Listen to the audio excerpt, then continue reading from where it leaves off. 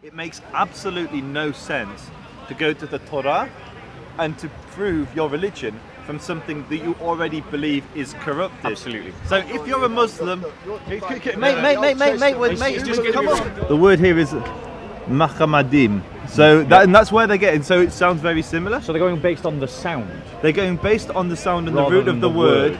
If it was Muhammad, it would be with the. It would be the real word you showed us. Exactly. The Quran claims that Muhammad is mentioned in the Torah, and Isaiah and the Song of Solomon's are not even the Torah.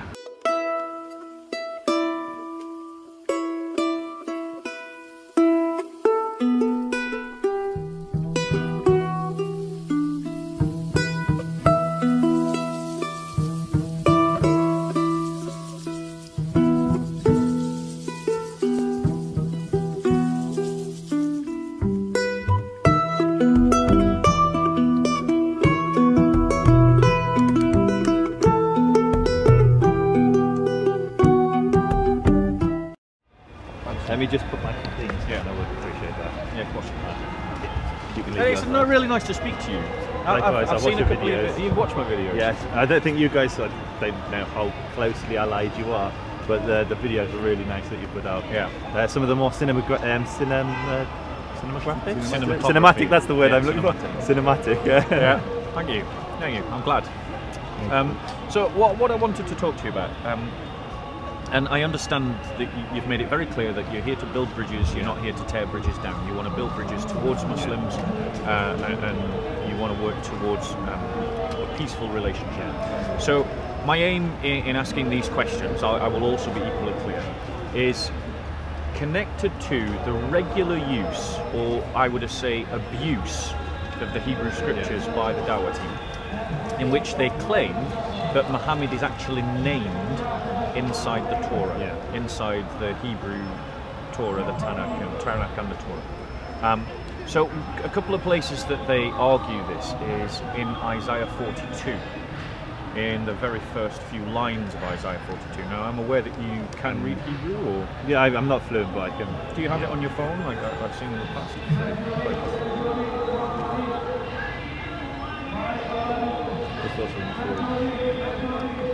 They also do it in the Song of Solomon, and I think you're probably more familiar where they do that. Guys, let's make something because of the sound. Okay. Yeah? Okay, so... grab me... Oh no, if we go over there. I don't mind walking a bit if you want to go a bit further as well. Like if you want to go behind the green... if you go behind the green barriers, they'll block out the... So that we'll go right way then. That way. If you go over the green barriers will block out the sound of this. This has a horrible. This thing here has a horrible aircon. Here's better. Yeah. So, in Isaiah 42, in the first few lines, we've had a Muslim say that Muhammad is mentioned there. Now, I take it you're pulling up the Hebrew right there. Just do it no way.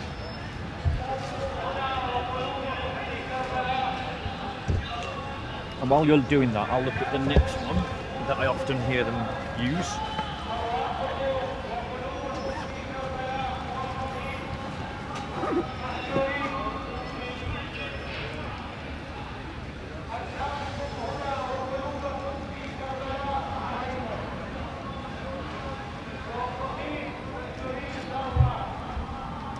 Muhammad in the Song of Solomon.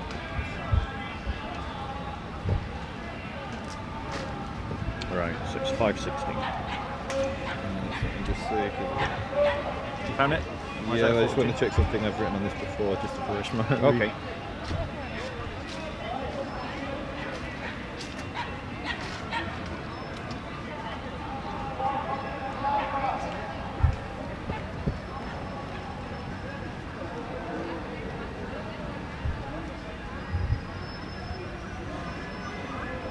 We'll edit this bit out. It'll make it look like it just came straight to your mind. Straight on point.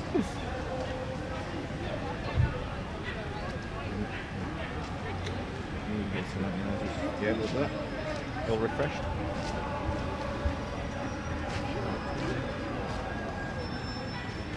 So in Isaiah 42, the first few verses, Muhammad's name is meant to appear.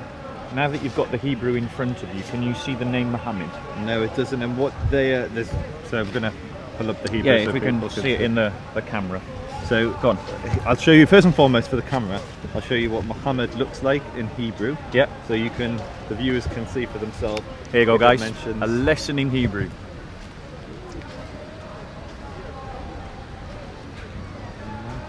I'd like to come and talk with you later on.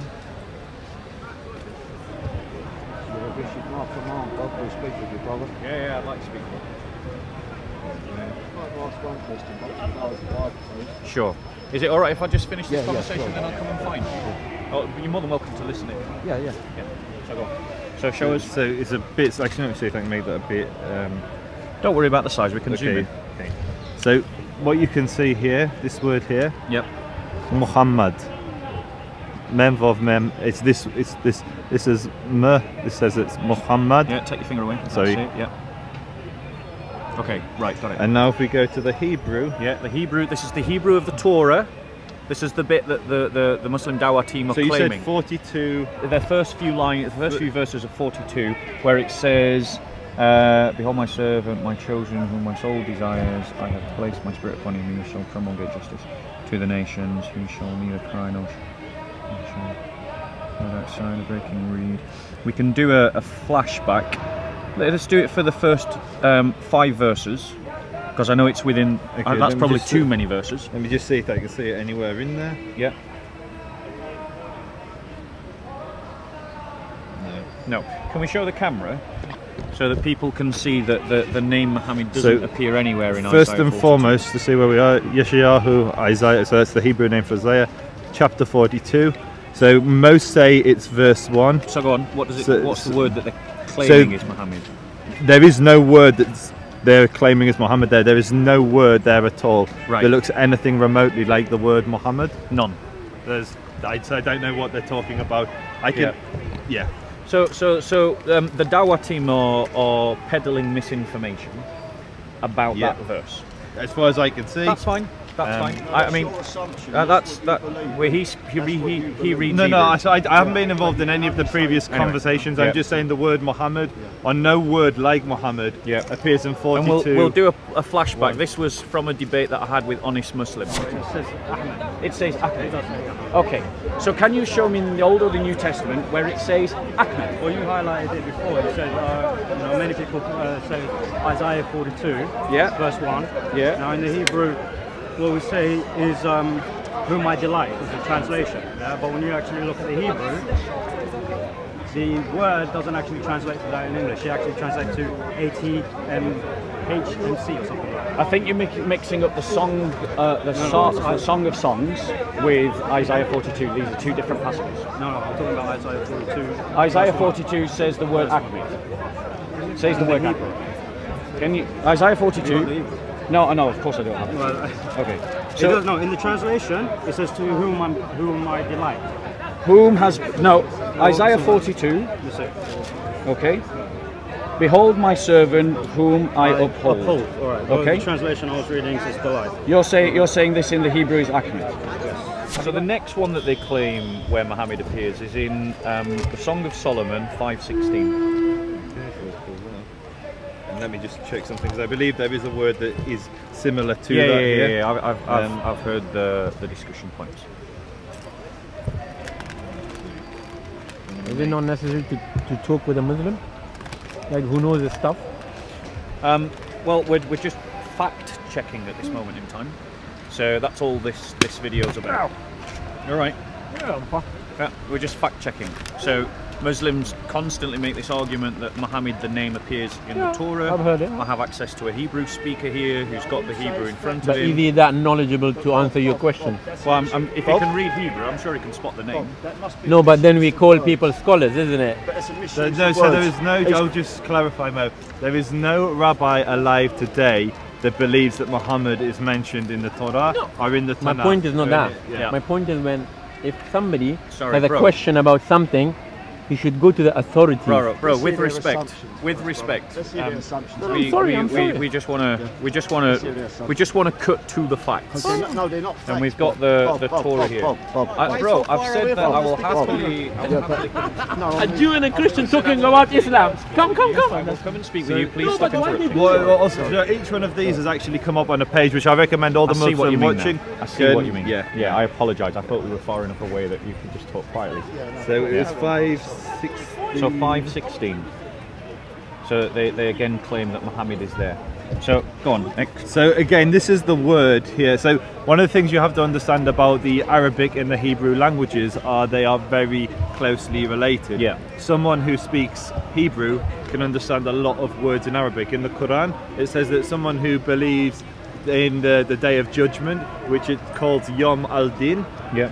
In Hebrew, the same term is Yom Hadin. The only differentiation is al versus ha for the word the. Yeah. Similarly, you have words like tahara, pure like sadaqah. These are all Hebrew words originally. A bit like English and German and English and Danish. There's a lot of words that I hear in Danish that I recognise in English, and I can also get a kind of gist in German.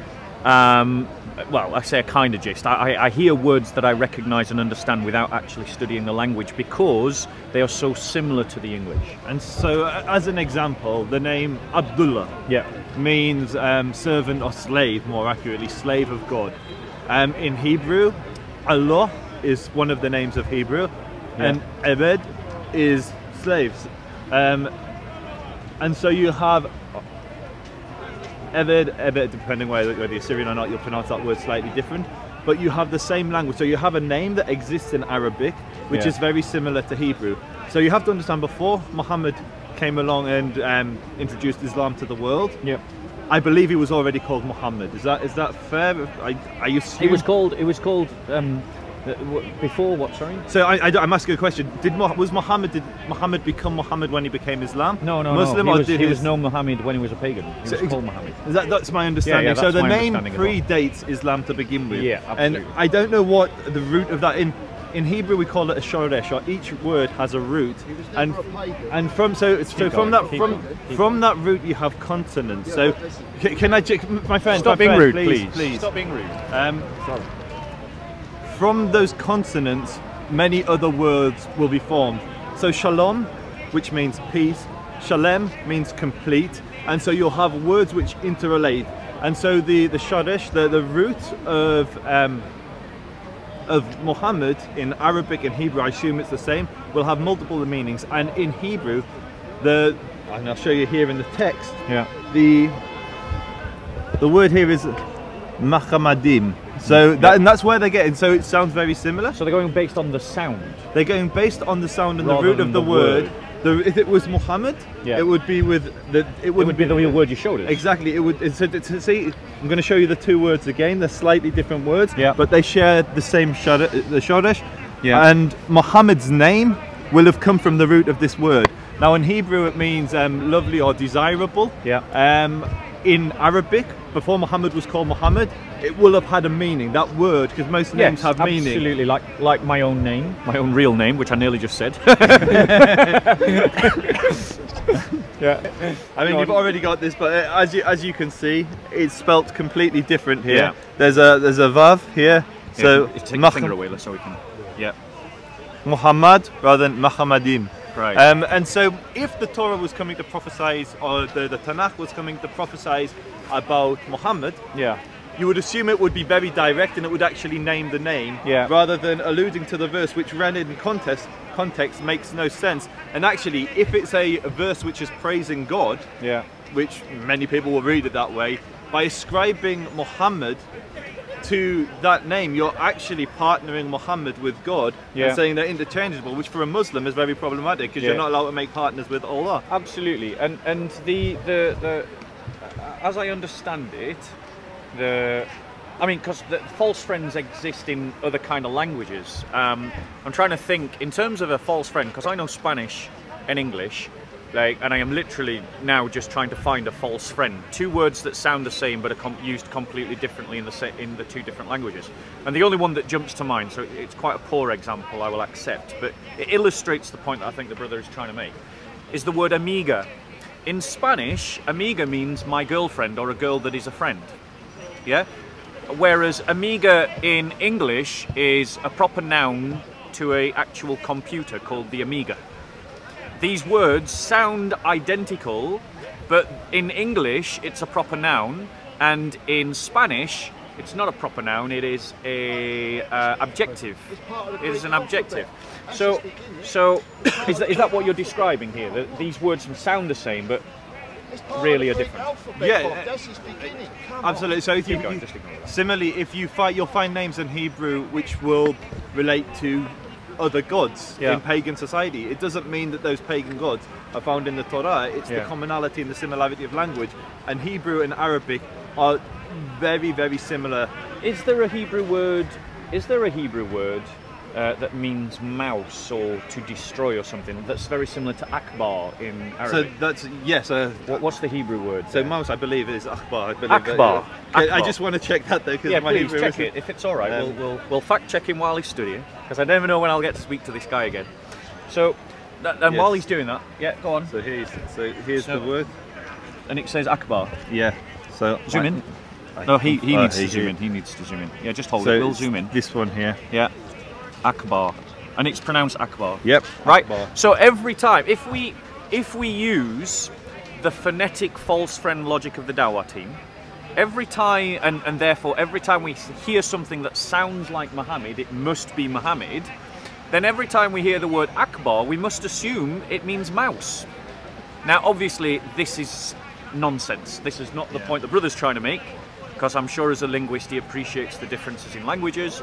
I'm someone who knows multiple languages, and I wouldn't make that point either, because I understand what a false friend is. Just because two words sound the same doesn't mean they are the same. So in the same way that Muslims aren't crying out, Allah is a mouse, they aren't crying that, they're shouting that Allah is great. Yeah? In the same way, just because something sounds like Muhammad doesn't mean that it's Muhammad. I don't think I'd actually if go anything one you further. want to add to the that, thing I would, if you believe that the Torah is tarif, is corrupted as a Muslim, it makes absolutely no sense to go to the Torah and to prove your religion from something that you already believe is corrupted. Absolutely. So if you're a Muslim, mate, just come on. Keep going, bro. Bob believes another. Don't invite him in. I'm going to go and talk to this heckler soon. I'll go. He'll have his day in court. You continue. You continue. So my point is, if you're a Muslim and you believe the Torah hasn't been corrupted, then Mazel Tov. Verify and validate your own religion all you like from my religion. I'm happy with that. If you believe my religion hasn't been corrupted and you want to say, look, my book talks about Abraham and your book talks about Abraham, isn't that great? Fantastic. If you think my book has been contaminated and corrupted, why on earth would you use it to try and validate and verify your own religion? And this is one of the things I really don't get. And what it becomes selective. Then you start saying, well, the bits that validate my religion, they're kosher, they're halal. But the bits that don't validate my religion, like which of the sons was sacrificed, well, then that's corrupted. It's like, who are you to decide? Subjective reasoning, isn't it? And it's like it's self-validating reasoning that isn't objective. Because they launched the same criticism against Christians, and the reality is that there's absolutely no evidence at all. None has been provided of an Islamic Injil. No evidence. It's just a claim in the Quran, unsubstantiated. It's floating around in the Aphira with nothing to concrete to history. And same with their accusations of the Torah. There's absolutely no evidence of a Islamic Torah. It's a claim that he's made, it hangs there in the Aphira, and there's zero evidence to link it to history. And if you go further than But am I right in understanding that Isaiah and the Song of Solomon's are not properly the Torah? So yeah, you have basically the prophets and the 5 books of Moses. Right, yeah. So which one's the collectively, all of them are often referred to as Torah, but technically... I have a question. One second. Why don't you ask him what he believes about Jesus? 1 second. We can do that, but he probably knows my belief in Jesus. He even denies Jesus.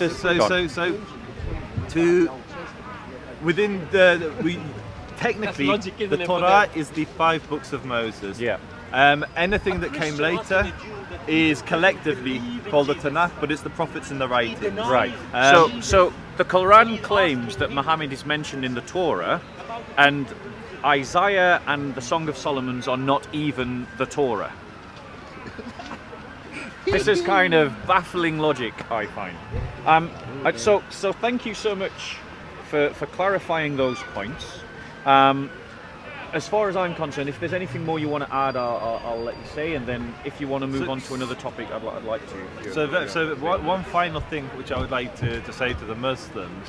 So when you are judging negatively either the Torah for my book or the Injil, the Gospels for my Christian friends, look at Muhammad's own behaviour. Now I may be mistaken, but I believe that Muhammad told the Jewish community to be judged from the Torah, because this is the book from Allah. That's what I've read in the Quran. Yeah, and so I've read that. So if Muhammad recognised something as coming from Allah, then who are you to say it's being corrupted? And even amongst Muslim commentators, the understanding of what corrupted means is there's either a literal corruption, either the words themselves were changed, or there's a intellectual corruption where you the commentary on the verses. Yeah, so how Jews behave, and so Jews today, most of them rebel against the Torah. Most Jews are not observant of the law, and many Jews reject what we believe we're bound to, which is the oral law. And so Orthodox Jews today will say that there are Jews alive that corrupt the meaning of the words. So if Muhammad says that, that's not a problem for Jews.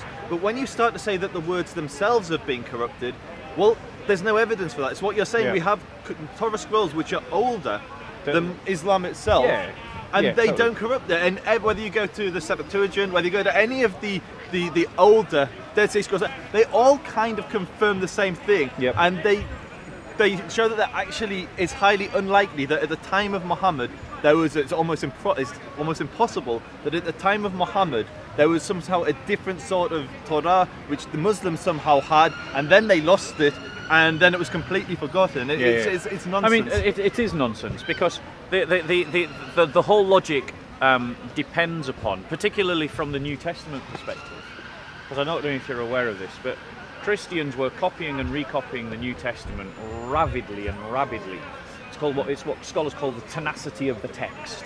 So, you know, Christians were meeting someone with a text and they were copying it down, and then they were taking it back home, and then other Christians would see that they've got a copy of the text and they would copy it, and then they would take it somewhere else. And everyone was just copying, and there was no central control. Which explains why there are so many variants between the texts, which there most certainly are. But for someone to corrupt that text to such a degree that the original Islamic message is lost, and then the text that we have it as it is today, which is actually more uniform than different, requires that someone would be able to take control of every single manuscript that this subversive, persecuted community made, and then rewrite it very early. This is all very early. And then impose a new doctrine onto this first community. And they had to do that incredibly quickly. And there's just no historical evidence for that claim whatsoever. So from my point of view, and I'm only speaking for myself, the Quran is making claims, and Muslims are making claims that are counterfactual to the evidence. And if the Quran is making claims that are counterfactual and Muslims are making claims that are counterfactual, either one or both is wrong. If the one is wrong and the other is right, then there needs to be some kind of reformation in the understanding of Islam. If the other is wrong and the further is right, you can't. If the Quran is wrong, then the Muslim scholars also have to be wrong. But if the Quran is wrong, then it's not from Allah.